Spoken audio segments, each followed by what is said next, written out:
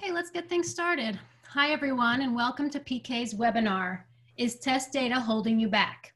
How to Use AI and Machine Learning to Accelerate Test Automation. Before we get started, I just want to remind all of our attendees that if you have been muted, but if you have any questions, there's a Q&A feature in the Zoom app, and just use that to submit any questions you have, and we'll address them at the end of the presentation. And any questions we don't get to, we will email. We will provide responses in email following the webinar. Right now, I'll hand things over to Ross Bentley, our Senior Director of PK's Test Ops Practice, and he'll get things started. Thanks, Linda, and welcome everybody. We're so glad you're able to join us today to talk about the issues around test data. Today's presenters include Rich Lucas, a data scientist within our Digital Edge Technologies Center of Excellence, Krishna Kashyap, a solutions architect for PK's offshore automation COE. He spearheads much of our automation efforts and IP initiatives. And I'm Ross Bentley. Thanks again for joining us. Let's see what we're going to be talking about today. We're going to start by addressing the test data problem that many of us have. We're going to look at machine learning as a potential solution. We're going to get into some of the details about building a synthetic test data platform, and then we're going to take a look at how it works. And like Linda said, we'll be finishing up with a time of questions and answers at the very end. I also wanted to let you know there's going to be several interactive polls throughout the session that will appear on your screen and give you the opportunity to provide us with your answers. We'd love to get your feedback during this session. And so if you could just be so kind as to respond, we'll share that data in line. Those polls are anonymous. We'll just be sharing the numbers from them where the answers align. A little bit about us. PK is an experienced engineering firm headquartered in Beaverton, Oregon. We have over 3,500 employees located in global delivery centers all over the world, including India, Argentina, Mexico, and all across the US. For over 16 years, we've partnered with industry leaders in telecom, finance, healthcare, transportation, tech, and retail to deliver solutions in strategy, design, loyalty, development, operations, analytics and big data, edge technologies, and automation. This webinar is a joint collaboration between our Digital Edge and Automation Centers of Excellence. A little bit about the services that we provide in the area of automation. We have two main areas of focus. The first is what we call test ops. That's really the test automation aspect of your delivery pipeline. We also have a full line of RPA services as well, robotic process automation. And across both of those, we provide assessment and strategy services, engineering and implementation services, monitoring and operations services, and a whole managed service line as well to be able to support whatever needs that you might have in automation. With that, we're going to start with our first poll question. And that question is, what are your top concerns in delivering quality code to production? Is it unstable environments, a lack of good test data, ambiguous requirements, merge dependencies and integration issues, the schedule and release timeline, or all of the above? You can select multiple answers if that works for you.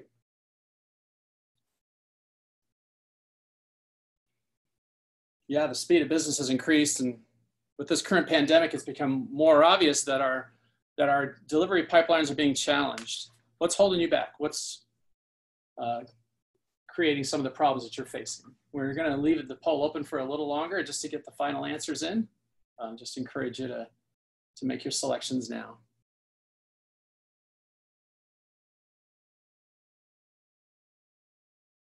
All right, still coming in. We're almost finished, just a few more seconds.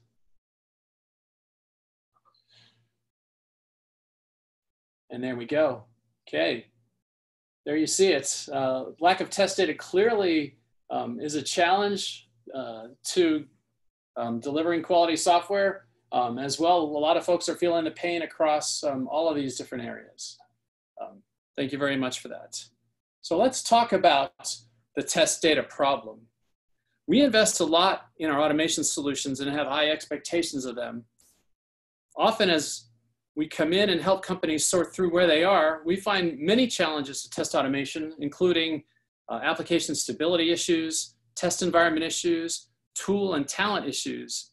But one of the greatest challenges our clients encounter when coming to realize the full value of test automation is test data.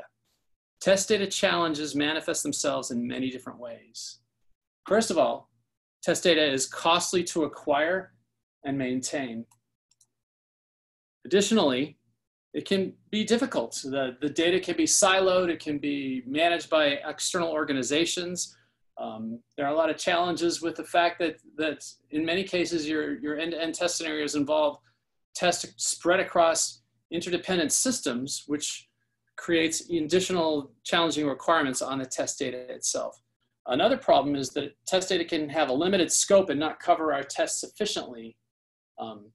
Data can expire, and by the time you get it, it's not useful anymore, and you need to get another version of it. And then, of course, these days there are a lot of significant data restrictions and security regulations that prevent us from just being able to take some of the data sources that we used to use in the past to drive our testing.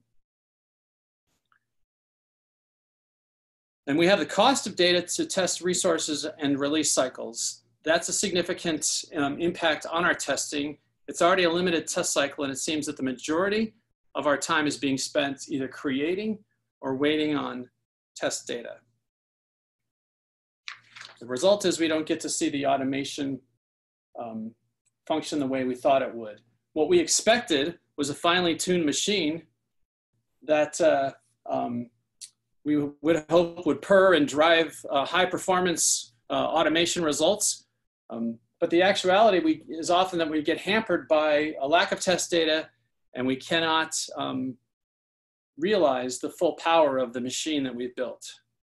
Test can't keep up with the release velocity, and costs start running out of control. So what we need is a test data strategy that addresses these issues and clears the bottlenecks so that we can get to the goal of releasing quality software at the speed of our business. That strategy needs to address security and compliance issues and reduce the risk of exposure of data. It needs to address quality concerns by increasing test coverage to make sure it encounters all of those edge cases and negative cases that we have. And it needs to be able to address our release cycle concerns by being easy to acquire and maintain, to be available on demand, and allow our pipelines to flow smoothly and drive our costs down. This leads us to our next poll question. In what capacity does your company currently use AI and machine learning? Maybe for prediction, recognition and interaction, say in image recognition, voice recognition, or chatbots. Security, fraud detection or prevention, the creation, synthetic data, user experience, or none of the above, maybe you don't know. How is your company currently leveraging AI and machine learning? All right, we're getting a good response so far. Give it a few more seconds to provide your answers, and then we'll share the results.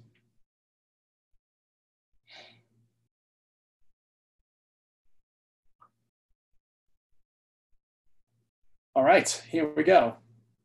It looks like answer number 2, recognition and interaction. Yeah, we're seeing a lot of chatbots in the industry, as well as over the phone and interaction recognition. Excellent. Thanks for responding. So as we just discussed, we need a test data strategy that can respond to our long list of demands. A recent Forrester report indicated that AI and machine learning will play a significant role in unlocking the benefits of the software delivery lifecycle. That's where we decided to leverage the brain power in our Digital Edge Center of Excellence to find a solution to our test data problems. And so I'd like to introduce one of our data scientists, Rich Lucas, who's spent a lot of time working on solving this problem for many different clients. And he's going to talk to us about what makes machine learning a great solution for solving our test data challenges. Rich? Hey, thanks, Ross. I'm glad to be part of the team. So the results from that poll that we just saw, about a third of our participants don't know how machine learning is currently being used in their organization. And so just to make sure that we're all on the same page, we don't want the term machine learning to be jargony or misunderstood. So we're going to make sure that everybody has the basic understanding about what machine learning is. So this is our introduction to machine learning. Now, we live in a world where machine learning is all around us, and many of us don't even realize it. Depicted in this cartoon on the left, we frequently buy items, and particularly if you're buying online, but then you're also presented with other items that might also be useful to you. That is the result of machine learning. If you're relaxing and you're watching movies, the movies that you're presented with are the result of machine learning algorithms working in the background. If you or your kids have a playlist, once the playlist reaches its end, the music doesn't just stop, it keeps playing. Well, the songs that are played after the playlist ends are the result of a machine learning algorithm. Now, what all of these algorithms have in common is, number one, they're operating behind the scenes. We don't see them. Number two, we benefit from them. But more importantly, in order for these algorithms to work, there must be sufficient data on the subject matter at hand. Without those data, the machine learning algorithms don't work. And more importantly, there needs to be a recognizable pattern. So at its most basic level, all machine learning is, it's just a computer algorithm that can recognize patterns in data. And then they can apply those patterns to new data. That's its most basic level. Now, some of the data that we have been presented with over the last few weeks is all about the COVID-19 virus. Other data are perhaps more interesting, like the price of oil or what mortgage interest rates are, how many people are applying for mortgage interest rates, but the COVID data or the COVID-19 situation really has impacted all of our lives. Now, this graph that I'm showing on the left, you don't need to know very many of the details about it. What this is showing, it's the number of positive COVID-19 tests per 1,000 people from the end of January to the end of April in 6 different countries, and each country is represented by a different line. Now, I'd like you to all just lean back away from your screen right now. It's really not important which country is which line, but I want you to take a look at this graph, and I want you to look for some patterns. I would suggest that all of you can see that as time passes, as we go from January into March, every one of those lines has an increase in the number of daily positive tests. Some of those lines have more increases than others, but all of them show an increase. I'd also suggest another pattern that you can see quite easily is the top line, the green line, has more variation. It jumps up and then jumps down, jumps up and jumps down. It has more variation than some other lines. These are patterns that we can see as humans with our own eyeballs, but there's also important patterns in the data that the humans can't recognize. Computers, machine learning algorithms in particular, are quite good at finding those hidden patterns, patterns that are obfuscated or not recognizable to human eyes. But computers can differentiate the patterns that we can't see. And this is why machine learning is being employed in many different areas. One of the areas, again, talking about COVID-19, is in order to help us find a vaccine. Machine learning algorithms can help discern and recognize antibodies that can block potential binding sites in the human body, and thus help potentially find a vaccine. Machine learning can also be used to predict when states or countries should reopen their economies. We've all heard a lot about that. Now, the ability of machine learning algorithms to recognize these hidden patterns is a real strength. And this is what we're exploiting in order to solve the test data management problem. Okay, so let me share another interesting example of machine learning with you. This is the story of Nokia. During the first decade of this current century, Nokia cell phones dominated the world market. I think a fun poll question would be, how many of us, how many of our listeners had a Nokia phone? I know I'd raise my hand. My first 3 phones were Nokia products. I bet you guys did as well. So in 2008 and 2009, a woman by the name of Trisha Wang, she was a technology ethnographer employed by Nokia. She was tasked with determining what share of the market Nokia flip phones were likely to maintain in the Chinese market. So she went out, she collected some data through surveys, she employed some machine learning algorithms in her analysis, and then she got a report ready and presented it to the company leadership. And in that report, she predicted that the market share of smartphones being used by the emerging Chinese middle class would increase dramatically. And conversely, that would mean that Nokia would lose market share. While her data set was small, there may have been some algorithmic bias at play, but ultimately what happened was the company leadership disregarded her report. What happened is a great business story. You can see the market share of Nokia in the thick red line on the top in 2008, 2009. But come 2010, there's a sharp decline in the Nokia market share. And at the same time, that yellow line, starting in 2009, increases quite dramatically, which is what Trisha Wang's report predicted. Now, Nokia leadership disregarded Trisha Wang's report because they had millions of data points suggesting that people would continue to buy and use small flip phones. Remember, in 2009, it was an open question if people would buy and use these large, expensive bricks that you had to charge multiple times a day and that broke every time you dropped them.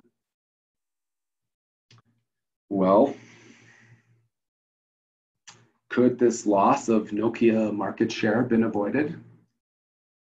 I don't want to address that question very much, but the main point of this story is that the machine learning algorithms that Trisha employed were able to recognize patterns in the data that humans couldn't see.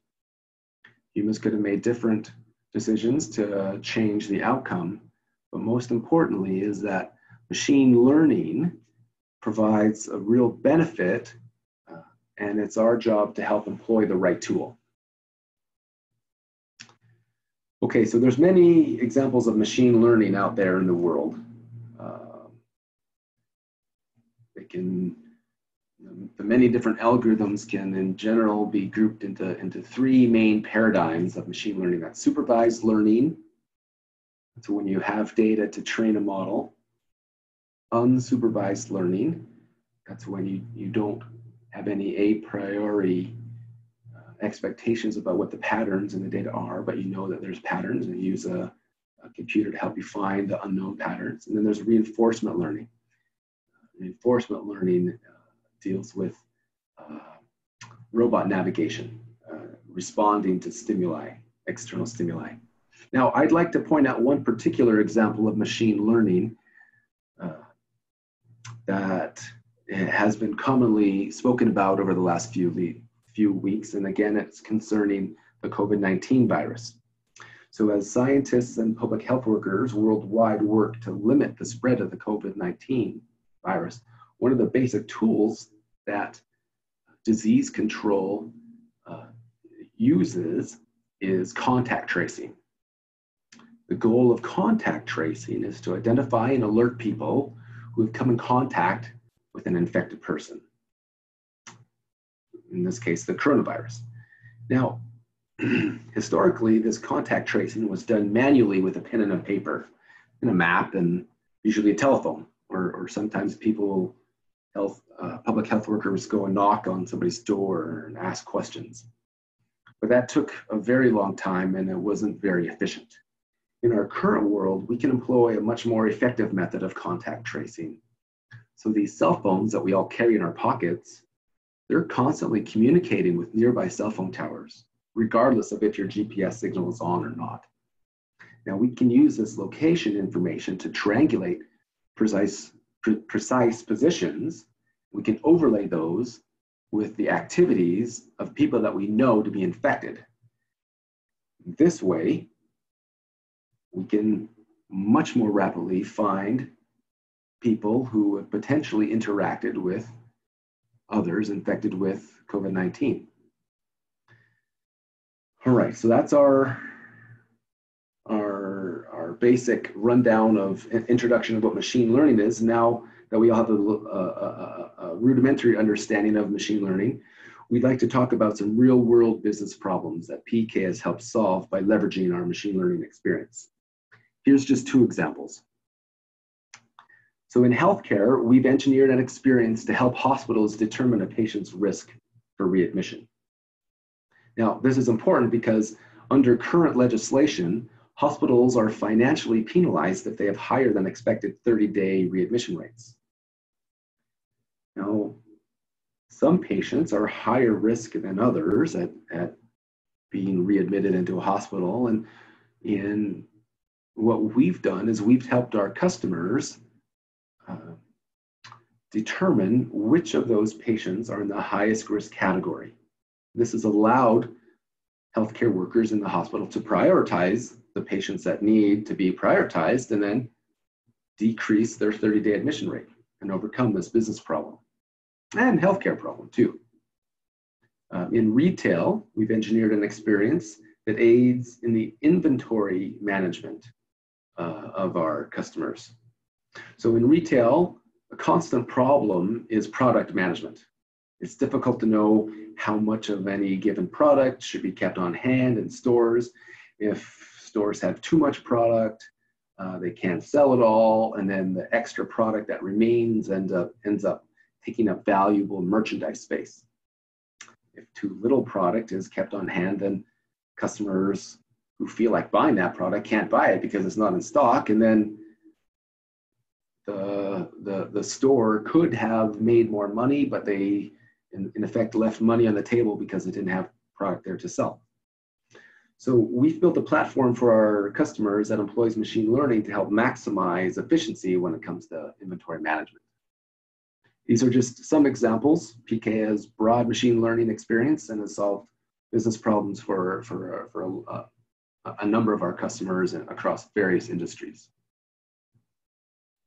So just like any exercise with computers, the input data are enormously critical. The data can come from different sources. They can be in the cloud, they can come from flat files, flat text files, they can come from databases. But all these data must be organized and knit together in a way that is meaningful and useful for the question at hand. Frequently, this data preparation step is iterative and needs to be conducted multiple times until the data set is structured correctly. Now, once this data corpus is available, machine learning algorithms can then be applied.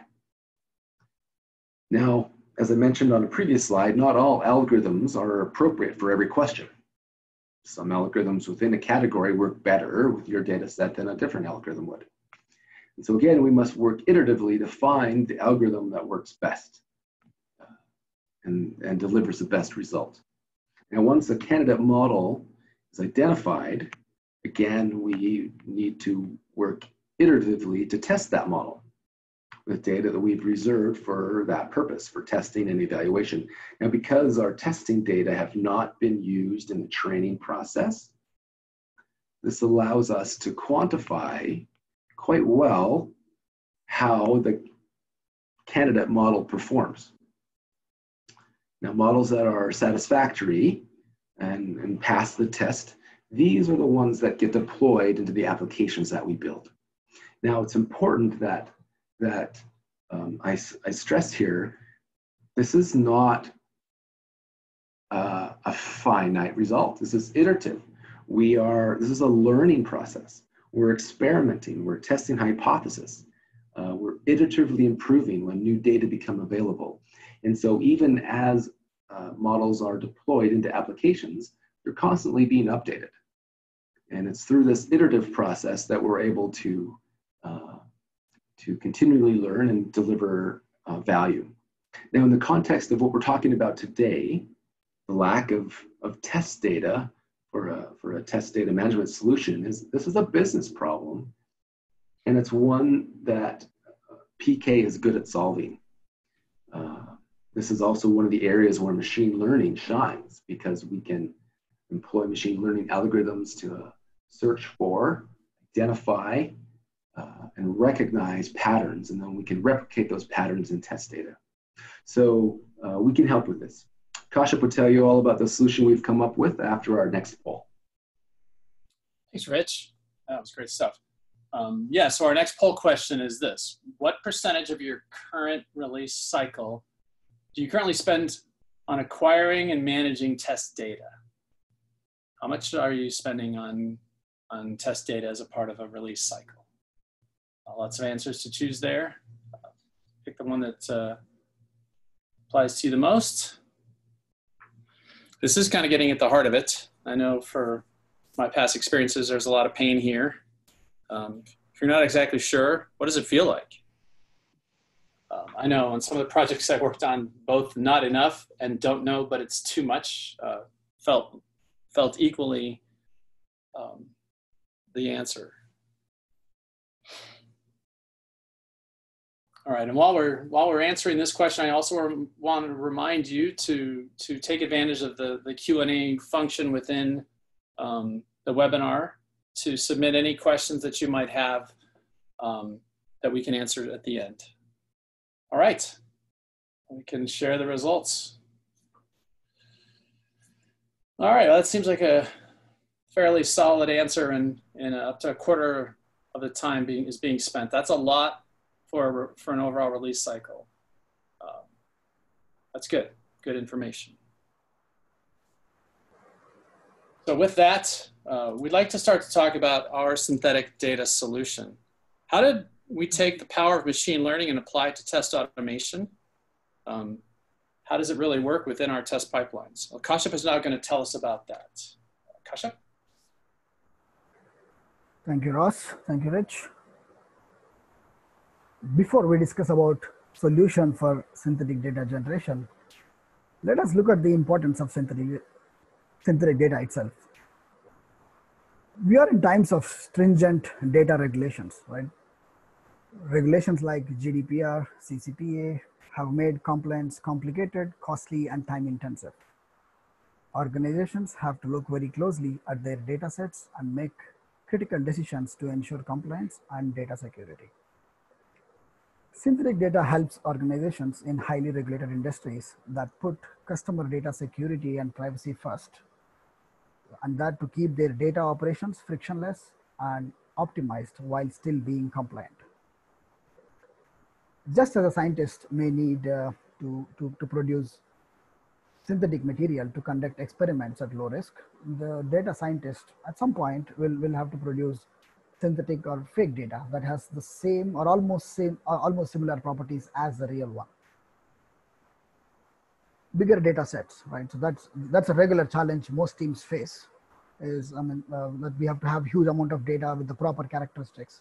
Synthetic data can actually help teams to generate any number of records required for multiple phases of your SDLC, right? Including development, system testing, functional automation, performance testing, and UAT.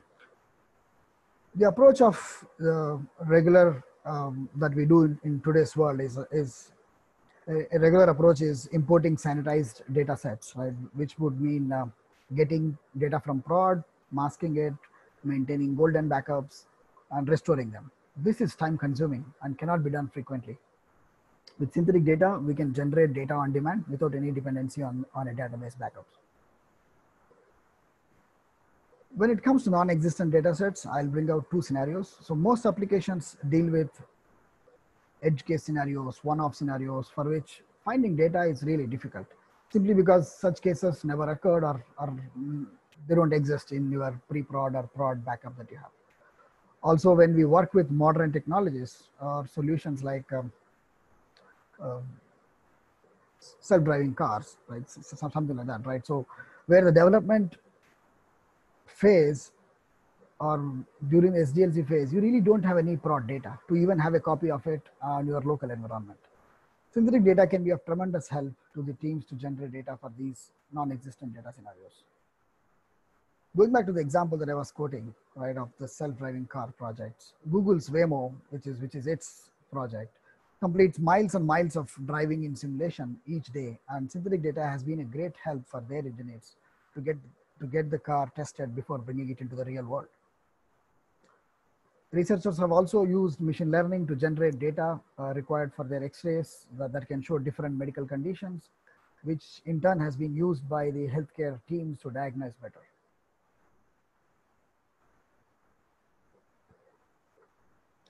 The diagram that you see on the top displays a high-level process about how a synthetic test data solution can be built. If you see the process on the left, the input sample data is fed to a machine learning algorithm or a program that actually extracts the data characteristics or attributes and then produces synthetic data. As part of the solution, you can actually build an interface with a UI which can help add an on-demand feature to the solution. Along with this interface, we can also have a API or a web service that can be utilized by your dev and test teams to integrate into their solution. Let us look at the normal distribution curve at the bottom and try to understand some info about it. For any regular application, majority of your data would be within the 1 sigma range, sigma being the standard deviation, right? Represented by the green color in this picture. This means that any test data required for application can be easily generated with the most basic sample data given to us. When talking in terms of machine learning models, this can be categorized as an unsupervised learning area where most of my synthetic data can be generated without much supervision or without much user intervention. The yellow area represents data that is 2 sigma away from your mean. To enable generate data in this area, there would be some specific inputs required or provided by the user. This can be categorized as supervised learning, where minimal or some amount of user intervention would be required, or some data has to be labeled to generate the required output. The red sections at the far end represent data that is 3 standard deviations away from the mean. This area represents that data is not frequently found, or those edge cases that we were talking about, right? For which data conditions might have to be explicitly provided. For these data conditions, we might also have to change our underlying algorithm that has been built, right, to cover the data generation.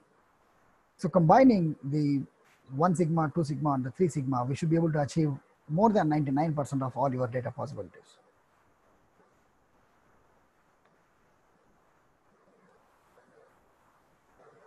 To build a synthetic data generation platform, we will have to consider these components: a layer that can extract data characteristics, a rule extractor engine to understand relationship between different data points. Probably the engine should also accept rules that can be defined by a user. An algorithm layer that can generate and apply those rules to generate new data. Storing all these rules, characteristics, and the synthetic data that has been generated, and also enabling proper usage of the data that has been generated on your applications under test or your end targets.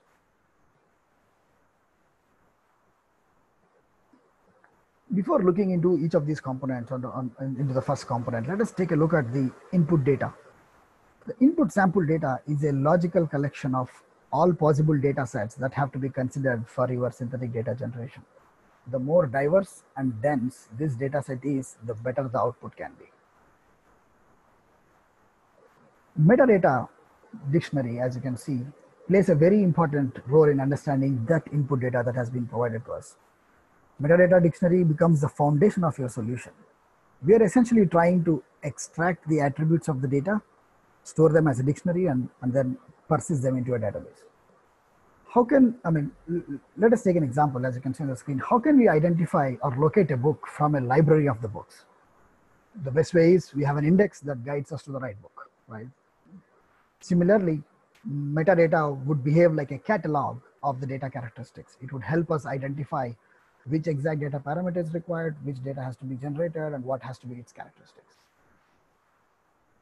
Let us say if the data is customer ID, my metadata extracted solution should be able to extract attributes like data type, in this case, which can be number, whether it's an incremental column or it's an ID, meaning it is a unique ID. Right? Once this extraction is done, these values are stored into a database for further usage.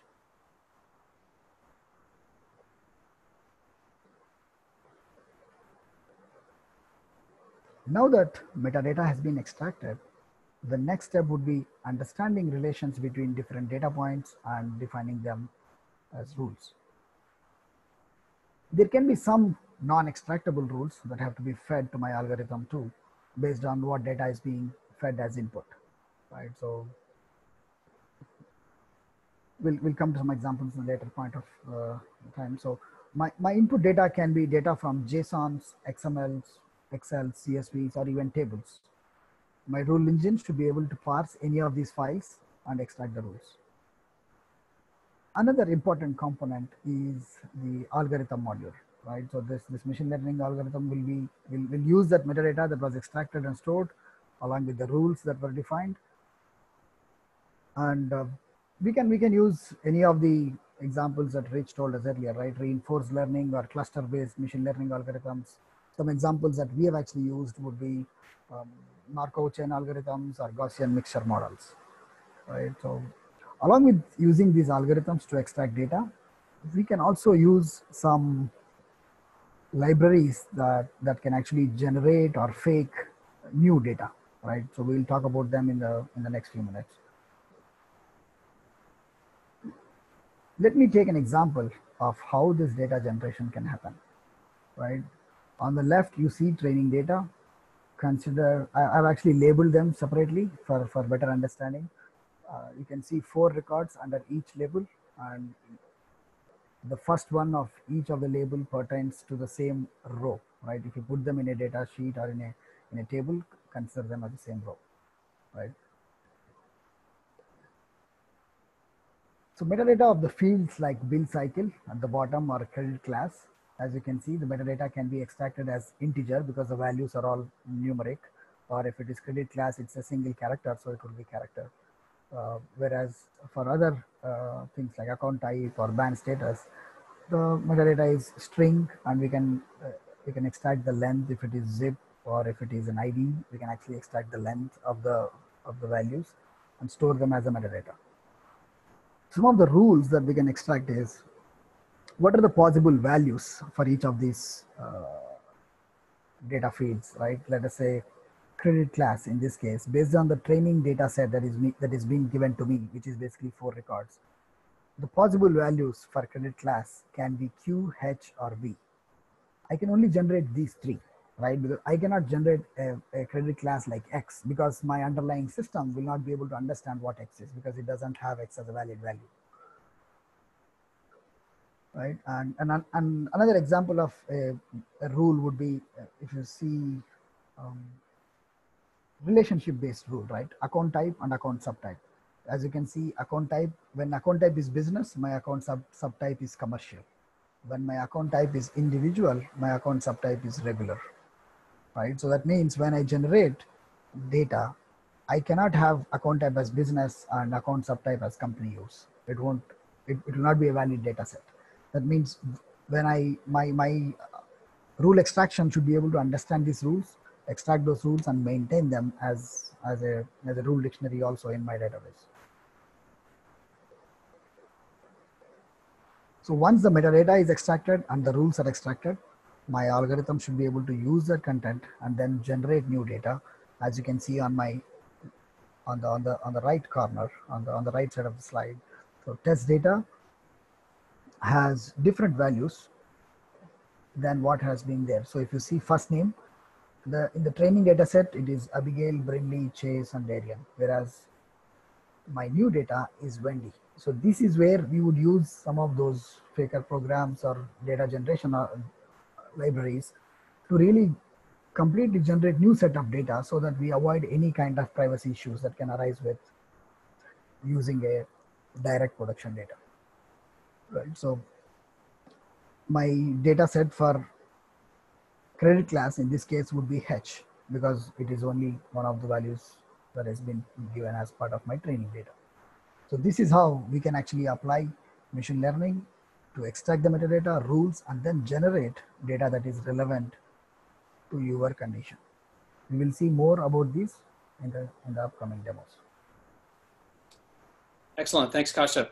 So with that is our final poll question of the day. And we want to ask you, what current test data management tools do you use? You can select whichever ones from this list apply to you.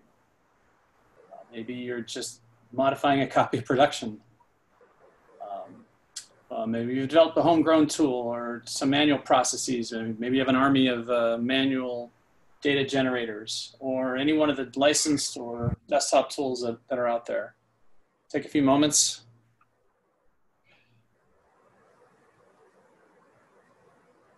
Good. Lots of answers coming in.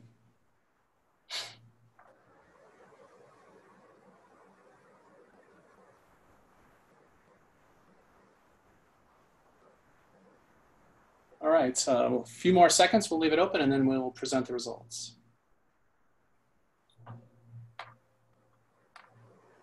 Okay, it looks like final votes are in. As you can see, many of us are either using a manual tool like Microsoft Excel or some homegrown method or something else. A few of us are still working on production, and that's gonna have to work on fixing that. But with that, let's, Kashyap, I'm gonna turn it back over to you to talk more about the TDM platform. Thanks, Ross. Now that we have seen how can we build a solution to generate synthetic data and store the data, next we will take a look at how do we enable the usage of such data for a real application, right? Before we go deep there, most organizations would need test data as part of their testing phases. Building a UI and enabling users to provide conditions on which they need data can be really helpful in generating data for those edge conditions and off scenarios, and then integrate the TDM solution with the DevOps pipeline. To integrate the DevOps pipeline, we don't really have to use the UI. Instead, we can make an API call and invoke the synthetic data generation logic. That can be very handy since it can be seamlessly integrated with any of your DevOps tools. Data generated can be direct data values and can be used as values in Excels, CSVs, and can become your driving content for most of your test automation activity. Data generated in this manner can also be inserted into respective tables of the application. This way, all the data conditions that have to be validated can be readily available for all the QA teams, including your manual testing teams. If you look at the picture, there is a service virtualization layer to bring that point. So data need not always be in the forms of columns or tables, right? So many applications depend on the underlying web services, microservices for retrieving data. As explained earlier, the input data itself can be in JSON schemas of the defined web services, right? And the output can also be generated in JSONs and XMLs. So data generated in JSONs can be fed to a service virtualization module that can mimic a real service and respond back the synthetic data in the form of JSONs, right? So at PK, we have actually implemented all these three types of TDM solutions with the synthetic data generation for a service virtualization, for a direct DB integration and also for enabling test automation with integration with their pipeline.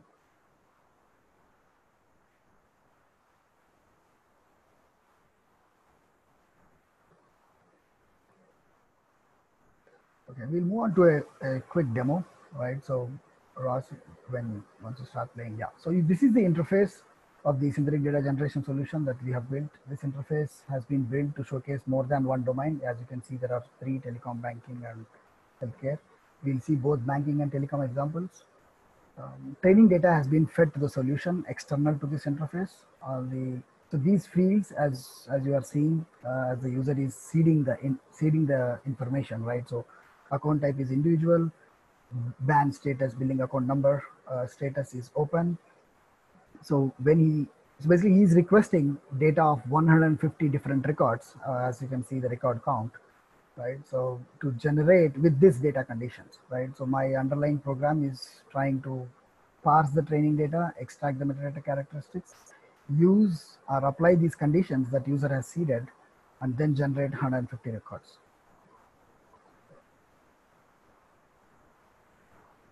You can see that it got generated, and you can see 150 at the bottom, right? And then you can actually see there are more than 10 columns here, because these are all the columns that have been defined in the training data. User has only seeded this info, so he wants ban as open, right? So I can see ban status as O and account type as individual I in this case. That means it is generating relevant data as requested by the user. We also have an option to download and then use it in Excel. We can have Excel or CSV or a flat file download option.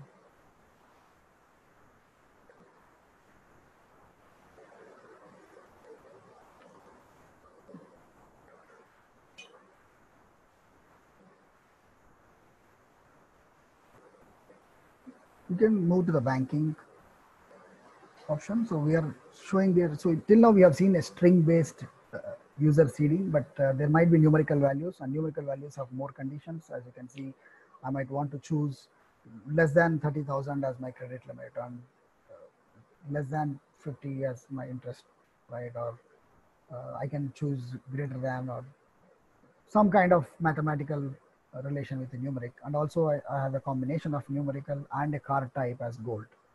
Here I'm trying to load 2,000 records, right? And try to generate 2,000 records. And when I generate, now it should be able to apply these conditions, use the metadata extraction logic that we have built, and then generate. On the right side, you can see some of those fields. Those are the extra fields that the program would actually generate, right? So account number, first name, last name, these are the ones that we don't really have to, user would not request any condition on them. So those would be the randomly generated data. As you can see, the 2,000 records got generated. It has a pagination on the bottom. And you can see card type is only gold because that is the condition that user has requested, and credit limit is less than 30 and interest is less than 50.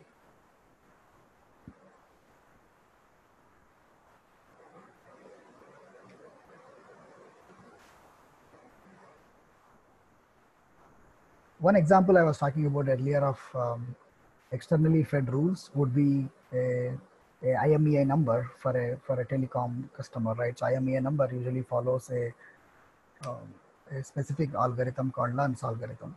I cannot generate a random number and it would work as an IMEI, right? So I will have to have a specific rule that has been predefined so that IMEI numbers come in that format. So these are the 2,000 records that have been downloaded, and this can be used for your automation. So in some customer areas, we have built solution that can directly be integrated with their service virtualization platform, or directly have option to load the data into their tables of their application.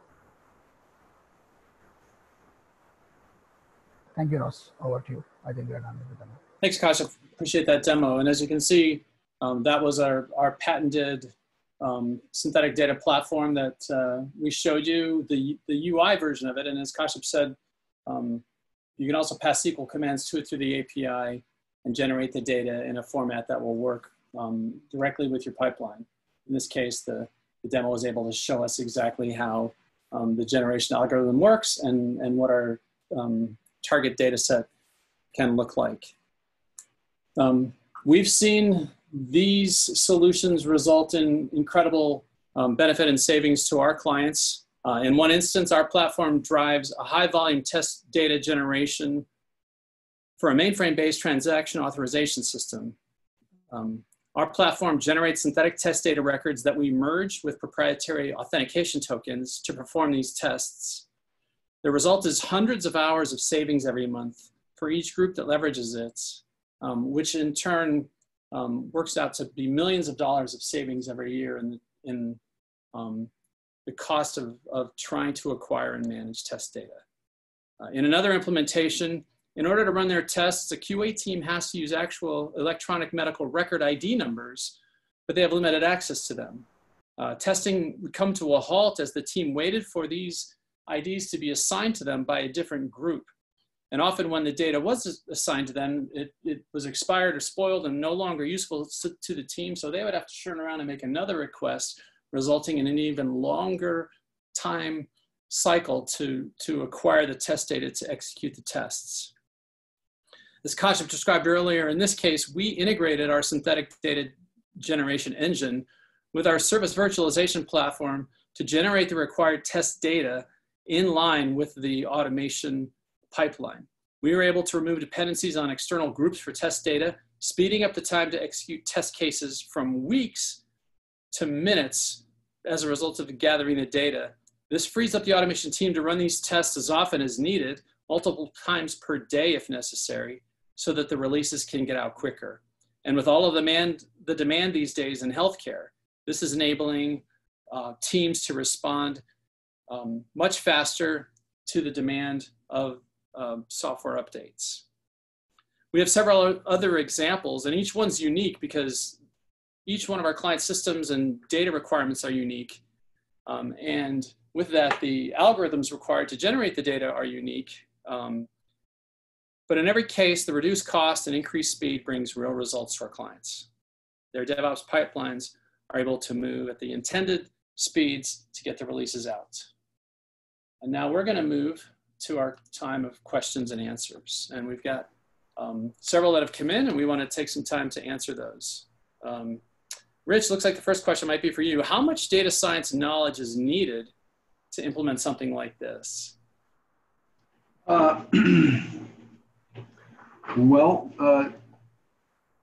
the way that I would answer that is a fair amount. So the machine learning algorithm that we use on the back end requires some know-how, but in order to drive it, in order to implement this in your organization, not that much is required. You just need to be proficient with Python. It's not a big deal. Excellent, thank you. Another question, what's the difference between your solution and a data masking or data scrambling solution? And I'll go ahead and answer that one. And then we hope that it's fairly obvious, but in a data masking or data scrambling solution, the tool typically takes production data and modifies that. But these regulations that we've been talking about now make that not an option without coming into serious fines. And so the difference in our solution is though it may use production data to build some training data, ultimately the data that's produced and tested has no ties to the specific production data. And so therefore it is easily able to be used where data restrictions are in place.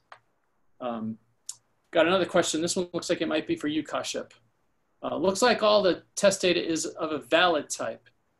Can the system also generate all types of invalid data that users normally feed in that can cause an issue and might only get caught in production?